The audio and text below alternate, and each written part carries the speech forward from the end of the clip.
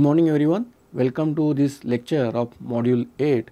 In this lecture we will discuss about the integrated energy system. So the term integrated energy system broadly refers to the system where the energy needs are satisfied by using different energy carriers that exploit the different available energy resources but in an optimal way.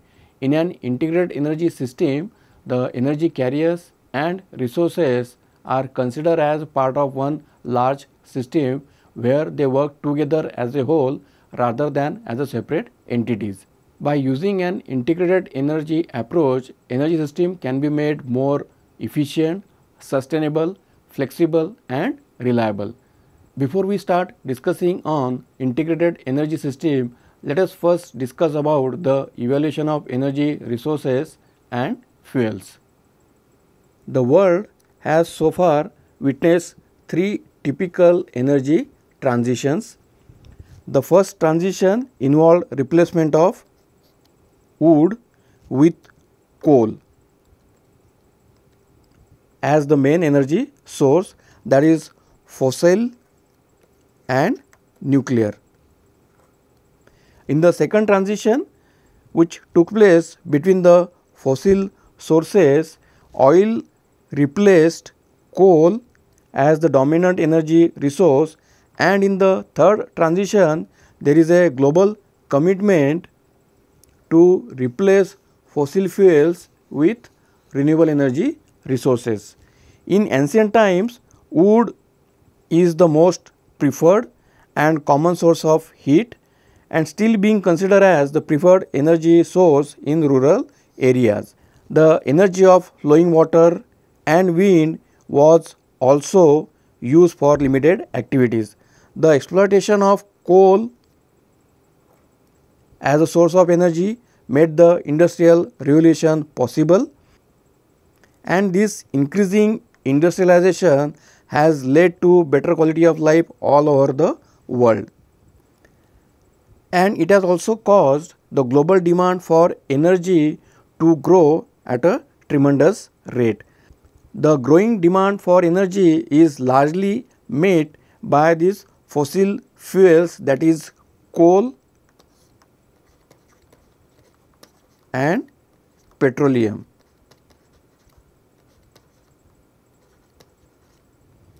And the conversion technologies, because if you look at the current refinery infrastructure, so all these technologies are also developed using these energy sources, that is the fossil sources, mainly the coal and the petroleum. But these fuels were formed many millions years ago and there are only limited reserves available. The fossil fuels are even non-renewable sources of energy, so we need to conserve these resources so that it can be used for longer run. If we continue using these resources at such alarming rates, we would soon run out of energy, and in order to avoid this, the alternate sources of energy are explored, that is the renewable energy sources. So the first generation energy sources to produce biofuel includes crops and edible biomass material, and the biofuels which are produced from these sources includes biodiesel, bioethanol,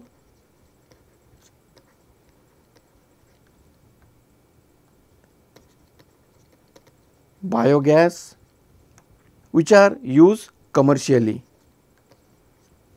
However, the first generation resources explicitly attempt to compete with the food crops, because if you see the resources which are being used for the production of energy in the first generation energy resources are mostly edible in nature, and these particular resources explicitly attempt to compete with the crops for feed.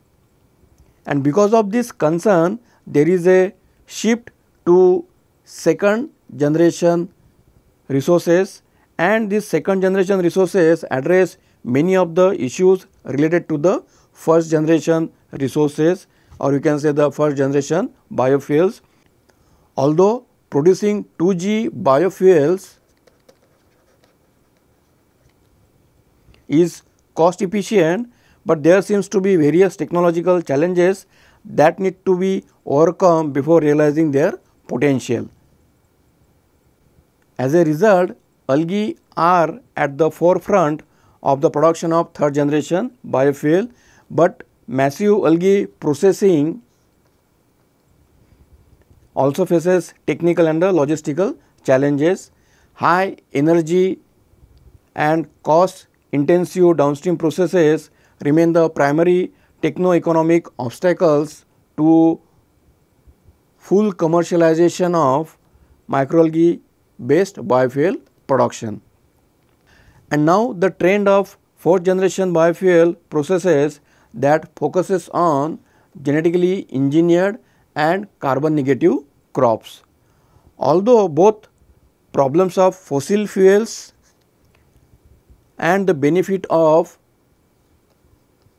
renewable energy have been known for decades, our global consumption of energy has only increased and we continue to get roughly 80% of energy from these fossil resources. Thus, using an integrated approach, an energy system can be made more efficient, sustainable, flexible and reliable.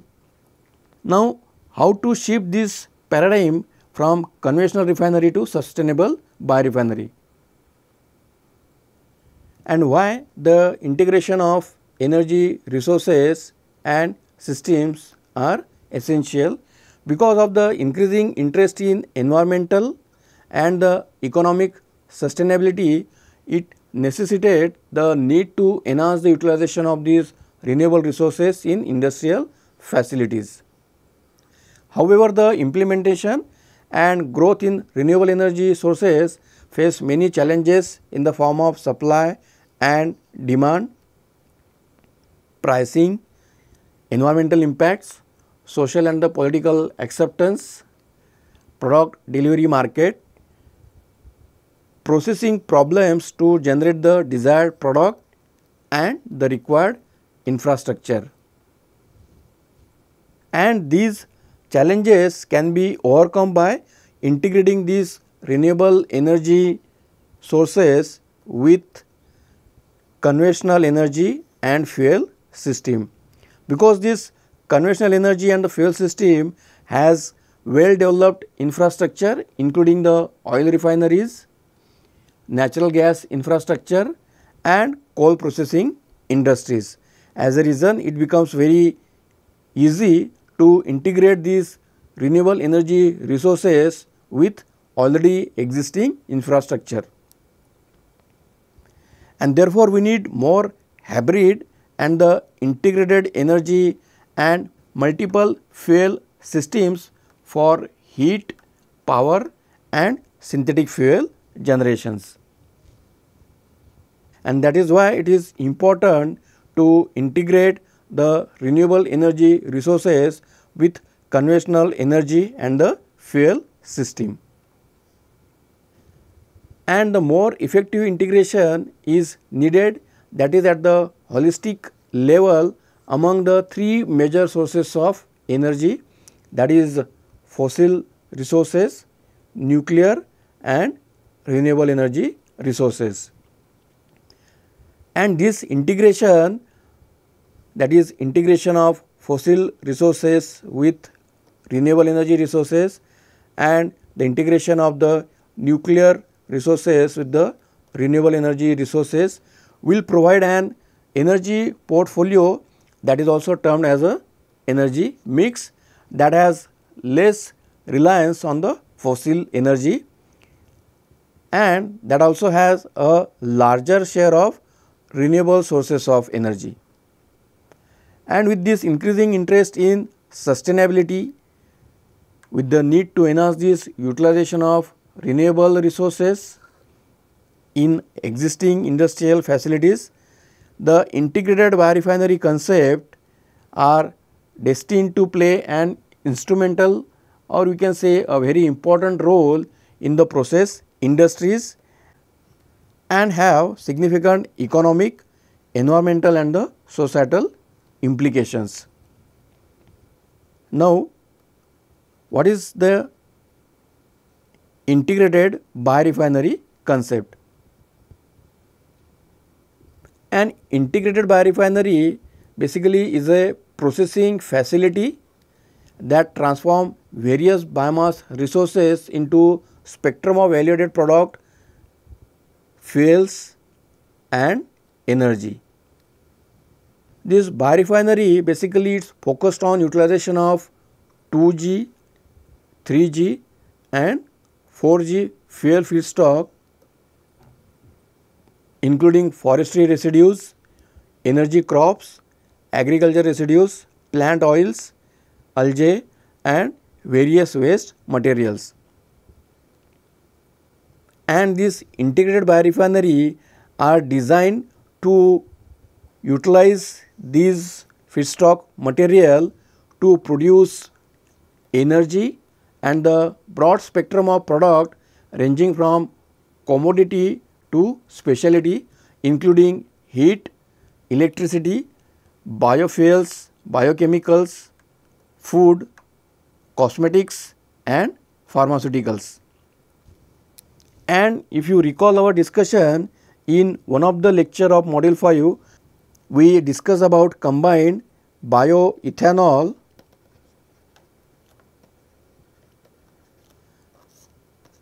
and biogas production.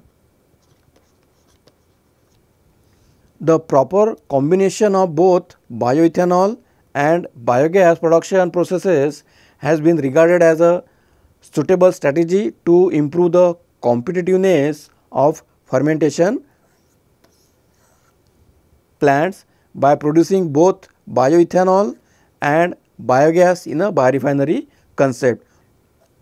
And this is one of the example of the integrated biorefinery concept, and such strategy follows the combination of the material flows of different bio industries so that the residue from a bio industry becomes input of another process. That means the residue generated during the fermentation process can act as a feedstock material for another process, that is a biogas production. So, now let us discuss about this concept of integration of the energy resources and systems.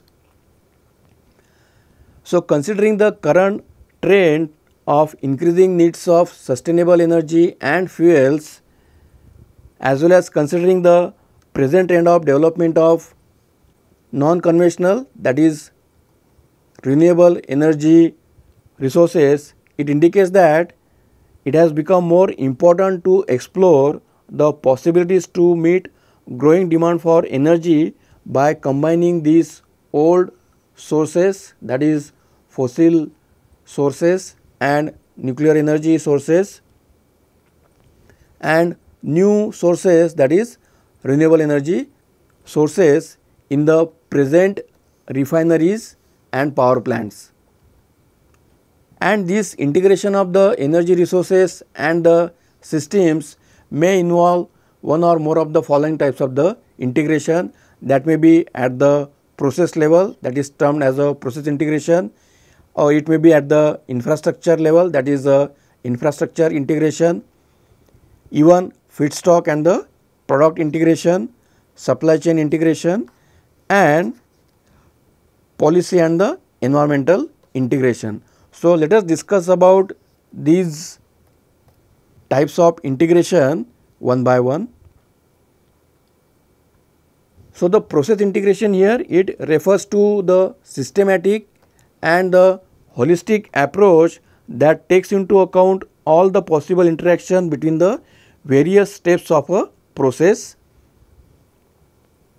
and the exploitation of these interaction in order to achieve the minimization of the overall investment cost,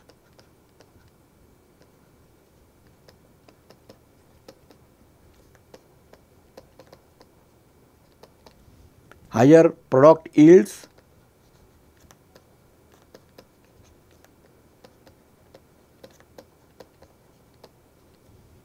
and efficient process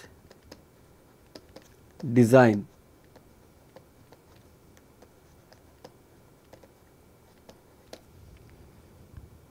And it may involve the mass and the energy integration.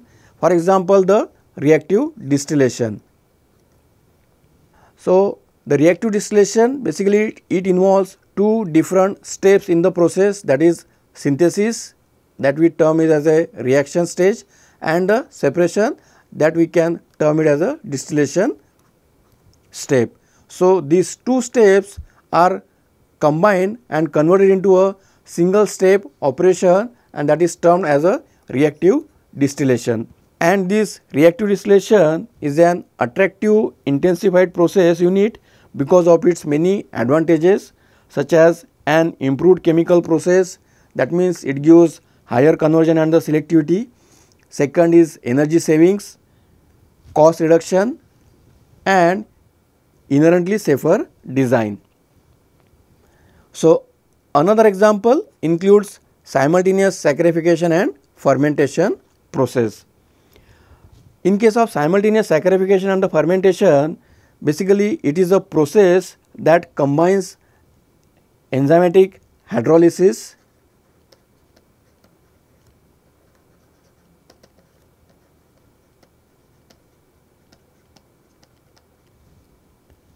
with fermentation.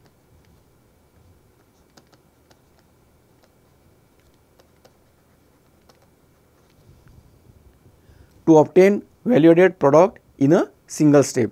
So, here in this case the enzymatic hydrolysis and the fermentation are basically two different steps in a process, and these two processes are combined to convert it into a single step operation, and that is termed as simultaneous saccharification and the fermentation. Similarly, the bioelectrochemical system are a versatile electrochemical technologies that use microbial catalysts for simultaneously harvesting energy and treating wastewater.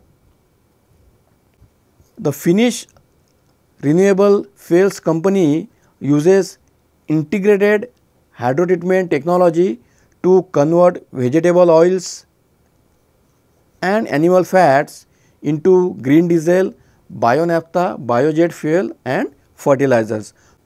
And this is one of the commercial level example where the integrated hydrotreatment technology is being used to convert the waste oils into green diesel, bio-naphtha, biojet fuel and fertilizers as product.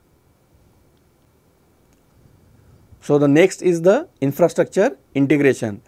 Infrastructure integration, it links the process units to the existing infrastructure. And the example, integration of biorefinery with existing petroleum refinery for fuel and energy production. Since the bio-based feedstock is abundant and currently still low in utilization, the biorefinery, a facility to convert this bio-based feedstock into fuels and chemical, is still lacking in competitiveness to petroleum refinery. An attractive solution that addresses both is the integration of this biorefinery with petroleum refineries, and that is by linking the process units of biorefinery to the petroleum refineries, and that means the process steps of biorefinery which are not part of the conventional refinery system can be linked to the existing petroleum refineries, excluding the common process steps, and that way the biorefinery can be integrated with the existing petroleum refinery system, and that is termed as infrastructural integration. Another example includes the integration of biorefinery with pulp and paper mill.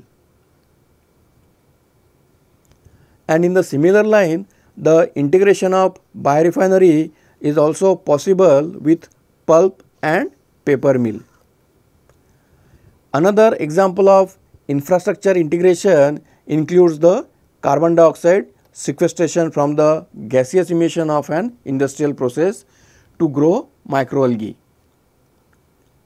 And the produced microalgae can further be used to synthesize biodiesel. Similarly, the integration of the syngas from biomass gasification system into commercial gas pipelines, and that is obviously after the gas cleaning operation, or the produced syngas can be used to convert into the liquid product in the gas to liquid conversion system. Likewise, the infrastructure integration is possible by linking the process units of biorefinery to the existing infrastructure or existing refineries. And the next is the feedstock and the product integration. It basically exploits the complementary characteristics of raw material or product for biorefinery with other materials. An example includes the co-firing of biomass and coal in furnace. Another example includes the blending of ethanol with gasoline. Because of the complementary characteristics of the ethanol, it can be blended easily with the gasoline.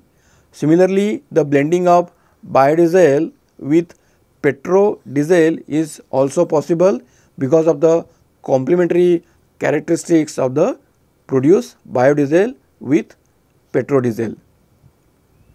Mixing of bioethylene produced from the ethanol with ethylene from natural gas as a feedstock for the polyethylene. So, this is a integration based on the feedstock and product. And the next possible integration is the supply chain integration.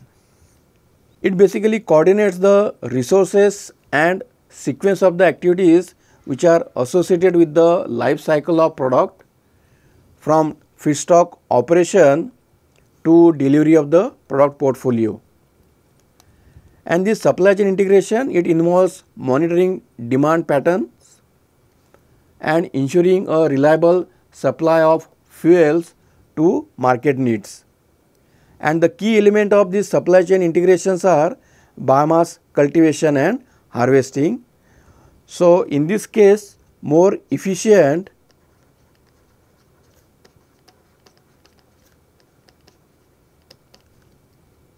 and resourceful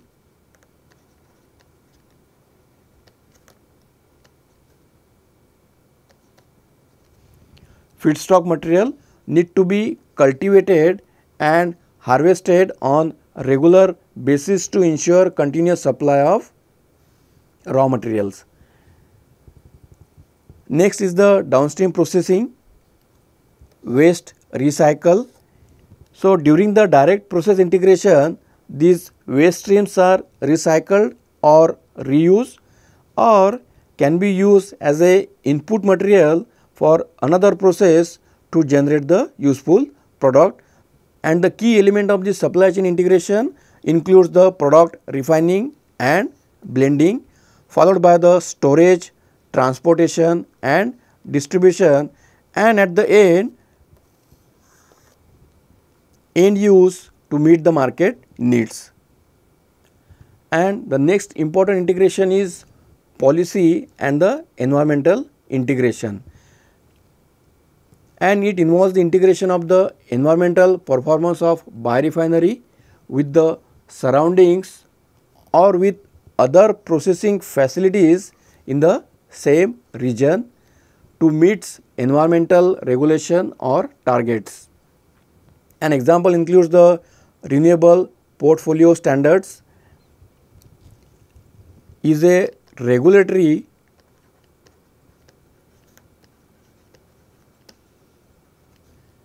mandates to increase energy production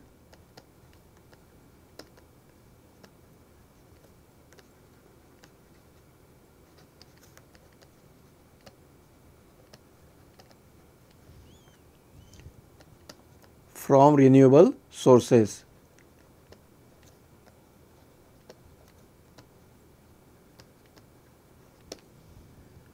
Other than the fossil fuels and nuclear energy. And the standard is also known as renewable electricity standard.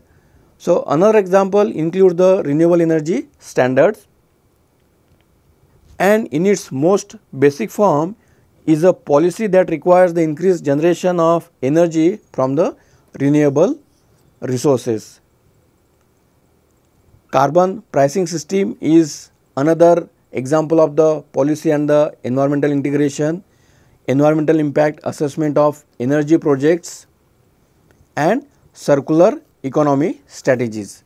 Here the circular economy strategy is a framework of 3 principles,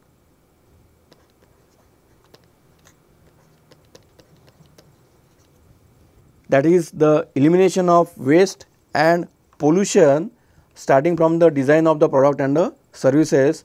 That means the process should be designed in such a way that it will not generate any waste or pollution. Another is the materials and the product to remain in use over time, and third is the regeneration of the natural ecosystem. And apart from this integration of the conventional and the non-conventional energy resources and the system, it may be achieved by using the following integrations, that is multi-fuel system, hybrid energy systems, and grid integrated energy systems. The multi-fuel system, this is basically a approach is often characterized as dual fuel or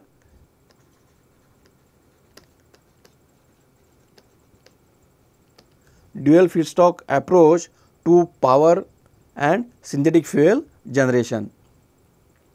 With right fuel combination, power and the synthetic fuel can be generated on a large and the sustainable scale with minimum impact on environment. For example, the co-firing. This co-firing, it involves using biomass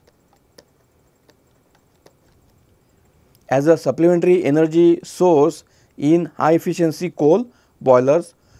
Co-firing of coal in the existing boilers is the lowest cost biopower, and the existing coal fired power plants can significantly reduce sulfur emission by involving the biopower technology, because biomass has low sulfur content compared to that of the fossil fuel, that is coal.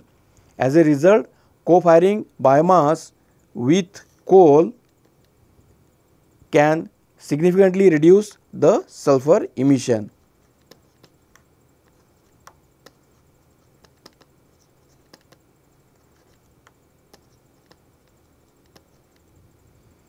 Another example includes the co-gasification, co-pyrolysis, co-digestion. So, in this case, the materials such as animal manures can be co-digested with agri residues or can be co-digested with the forest residues to improve the process efficiency. So, these are example of the multi-fuel system. The next is the hybrid energy systems. It involves the use of 2 or more energy systems in a hybrid combination with or without cogeneration of heat and power to produce one or more products. And example includes hybrid nuclear power biofuel system In this case, the nuclear and or renewable energy systems are combined in a hybrid manner to produce stable, sustainable, large scale, economical and environment friendly operation to generate heat, power and synthetic fuel.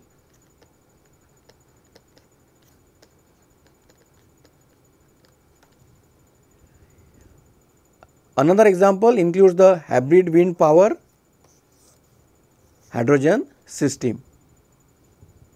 Next is the grid integrated system.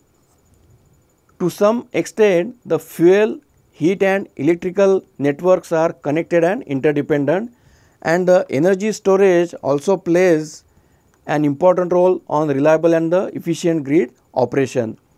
In recent years, significant advances on the development of natural gas and the electricity grid have been made, and recent expansion of the shale gas and the other unconventional gases such as biogas, synthetic gas and the hydrogen production have led to further development of the natural gas grid.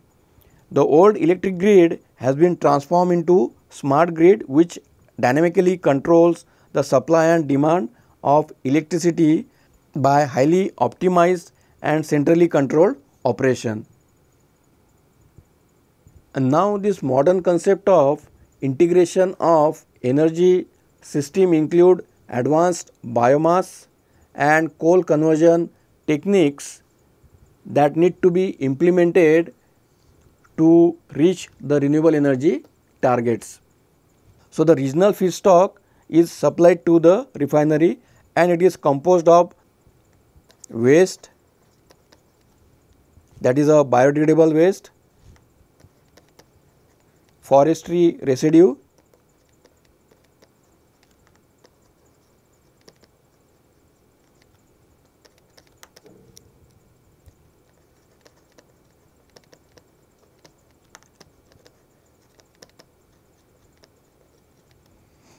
and dedicated biomass crops. So, after separation into different groups, an appropriate method of processing is selected for each biomass, and easily fermentable material undergo the biochemical conversion processes, while the more resistant material are subjected to thermochemical conversion, or we can say for the combustion operation. As a result of this, an array of the value-added products such as biofuels or platform chemicals can be obtained, and the rest of the feedstock is transformed into heat and power by this combined heat power unit. And even these produced biofuels and the platform chemicals can further be transformed into useful products such as polymers, the lubricants, chemicals, solvents and fuels. And this schematic here, it provides the modern concept of integration of the energy system, that is the conventional energy system with non-conventional energy system, that is renewable energy sources. In that, these thermochemical processes are most effective and common for the conversion of both biomass and coal, and that is the advantage of integrating the conventional resources with non-conventional resources for production of the energy. An advanced thermochemical conversion of biomass and coal is an essential part of the future biorefinery as well, because it can valorize the process via integrated production of value-added chemicals, polymers and solvent. It can also achieve energy and chemical synergy. An example is like the catalytic effect of the feedstock mixtures as well as the heat recovery is the example of achieving energy and chemical synergy in the process. Diverse range of energy products can be obtained, that is termed as energy mix, reducing the dependence on the fossil fuels. And at present, biomass only represent small share, that is 5 to 15% of the total thermal input in the power plant, although the new integrated energy systems are being developed which may increase the input of biomass in the power plants. While in biochemical conversion processes, that is the conversion of starch such as maize to biofuels and other energy sources is much easier. However, it is unviable as it compete between the food and fuel, and therefore, there is a shift towards the lignocellulosic biomass, which is the most abundantly available raw material, but is complex composite structure and difficult to decompose, and due to which the fungi or enzymes are used in biochemical decomposition processes for the decomposition of biomass via oxidative reaction. Similarly, the delignification operation is also performed to remove lignin, or we can say separate out lignin from this complex composite structure, that is from the carbohydrate, using peroxidase or the lactase enzymes. And as we discussed earlier, the saccharification operation can be performed to hydrolyze this cellulose and the hemicellulose fraction present in the complex composite structure using glycoside hydrolysis enzymes. And because of this reason, current development is focused on the commercialization of technologies that uses lignocellulosic waste or dedicated biomass that can be grown on marginal lands and not suitable for the food production, and the example is microalgae. And because of this reason, the current efforts have shifted from first generation biofuel, as we discussed here, that is example the conversion of starch, to second and third generation biofuel, that is utilization of the lignocellulosic waste or microalgae as a raw material for the production of energy. This is all about the integrated energy sources and system. With this, we will end our module here, as well as this is the last lecture of this particular course. For the reference purpose, I suggest you to refer the books which are displayed here on the screen. And if you have any doubt regarding this lecture as well as the lectures covered in the previous module, feel free to contact me at vvgoud@iitg.ac.in. Thank you.